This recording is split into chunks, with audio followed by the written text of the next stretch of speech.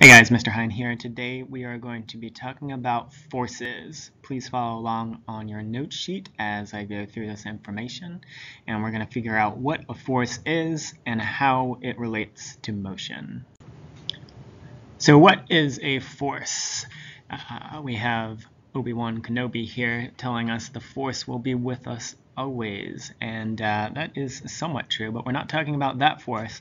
We're talking about a push or a pull on an object, and these cause changes in motion. So motion happens because of various forces that are present.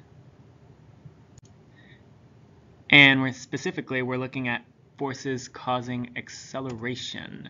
And we just talked about acceleration, so remember, acceleration can happen when something starts to move, when something stops moving, if we turn or change direction, if we slow down, or if we speed up.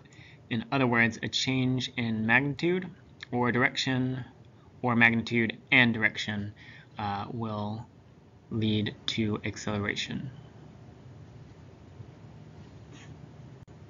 In pictures, we can represent forces with arrows, and so I'm going to draw some arrows on these images to show the forces that are present.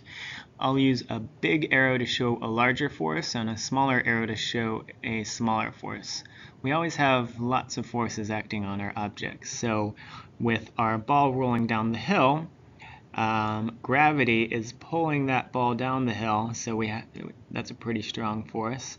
We're going to put a big arrow going downward, showing that direction.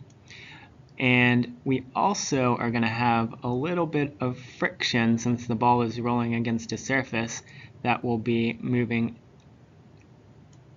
in the opposite direction, slowing the ball down a little bit. Over here we have a car hitting a wall. The car is moving into the wall with a certain amount of force. Unfortunately for the car, the wall is giving a much bigger force in the opposite direction, and so it gets crunched. Go ahead and draw those arrows in your images on your note sheet. So as we just saw, we're rarely going to have just one force acting on an object, especially here on Earth. We're going to have multiple. There's always gravity, and there's always other things that are affecting the motion of things around us. So what we need to do is combine those forces together to figure out something called the net force. And the net force is just the combination of all forces acting on an object.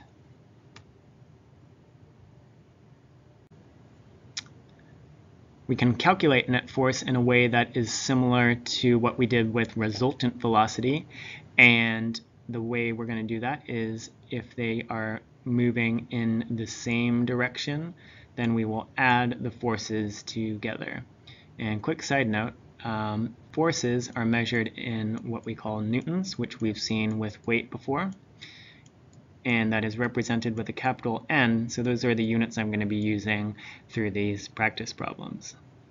In our first situation here, we have two guys, and unfortunately their car is broken down, so they are going to have to push it down the road.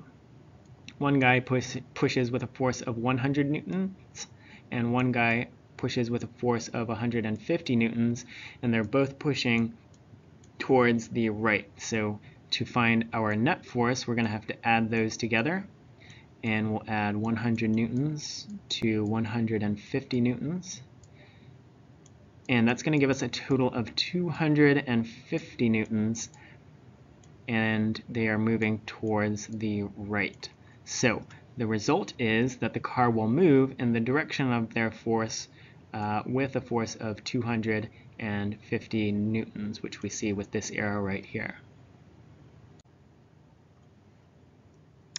Sometimes, however, our forces will be moving in opposite directions, and if that's the case, then we're going to need to subtract the forces to get our net force.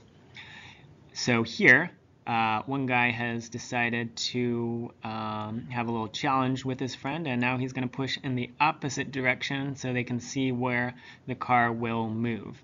The guy on the left is pushing with 150 newtons of force to the right, and our guy over here is pushing with 100 newtons of force to the left. These are in opposite directions, so we'll subtract,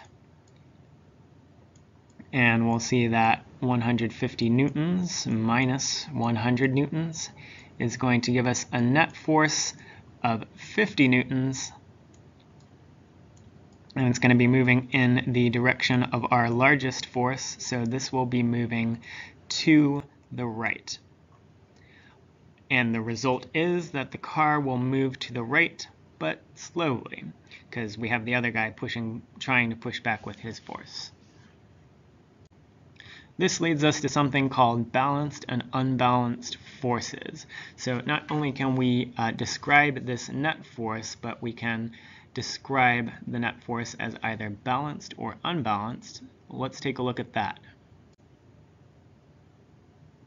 Balanced forces are going to be equal in magnitude, which is size, but opposite in direction.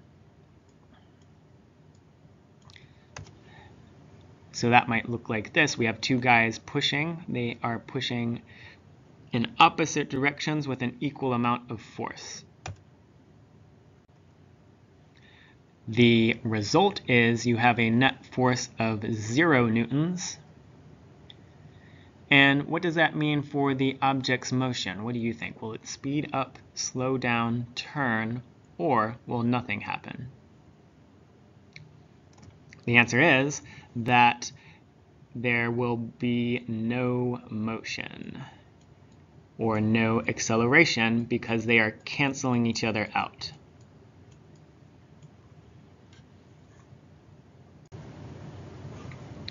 On the flip side, we have unbalanced forces. These are forces that are unequal, so either their magnitude or their direction will be different, or both.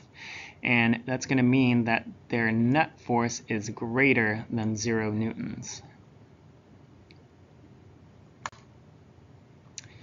So what does that mean for their motion? Are they going to cause an object to speed up, slow down, turn, or cause no change in motion?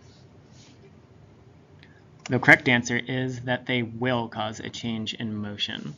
If we look at this truck as an example, if it's driving with a force of 100 newtons to the right, and there's some friction on the road that it is creating a force of 60 newtons in the opposite direction. Since they're opposites, they are unbalanced, and the net result is that the truck will move in this direction because its force is greater than the smaller force pushing against it. So that's forces, and now you should be able to calculate net force and figure out if forces are balanced or unbalanced, and we will be practicing with that some more in class today. All right, ask me if you have any questions, guys, and have a good day.